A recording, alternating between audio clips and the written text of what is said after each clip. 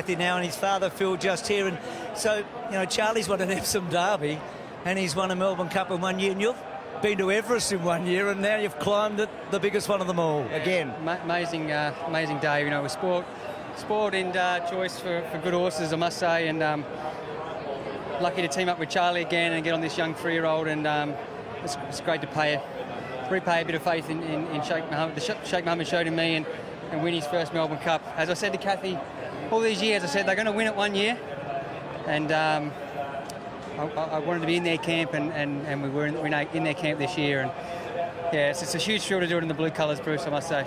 And you had to make a big call because you were on Youngstar for a while, and you made the call, didn't you? Yeah, it did. It was tough, obviously riding for Ollie Corman and Chris Waller and the team, and she's a great mare in her own right, and my gut was telling me that this colt could do something. I must admit, when it rained, I was worried, but yeah, what a huge buzz, you know. Yeah. And Cathy, who's always with you, and is this mum and dad here too, Kerrin? Yeah, mum and dad. Yeah, Philip and Tracy are here, all the way from Streaky Bay, and so it's great to have some family here. And I think Dad's been here for all 3 of mine, and Mum's been here for 2 of them, I think.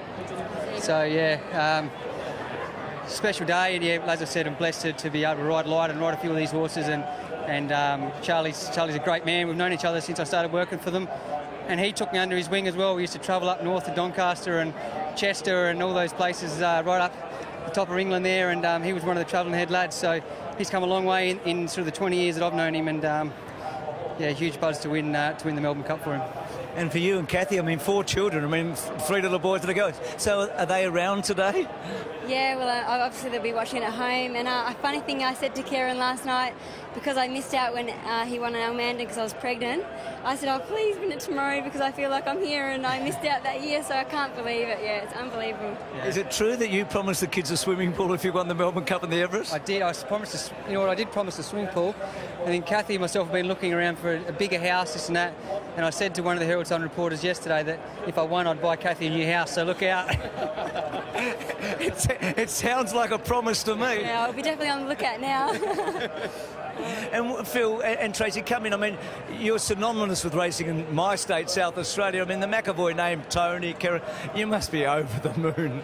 Yeah, and Bruce, I mean, it was just magic to see Kerrin win another one, 3. I mean, it's great to win for Godolphin. I mean, they've been very loyal with Kerrin, and Kerrin was very loyal with them, and they've got back on today, and he won another Melbourne Cup. I mean, it's just fantastic. He rode a beautiful race. He nearly got into a bit of strife going past the post the first time.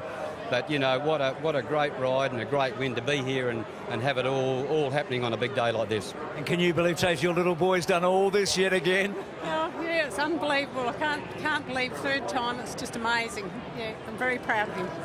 Well, only 2 men have won more Melbourne Cups as jockeys than you, Kerrin. You're getting out there. What a great story. It is a fabulous one, a brilliant ride, and congratulations. An historic win in the 2018 Lexus Melbourne Cup.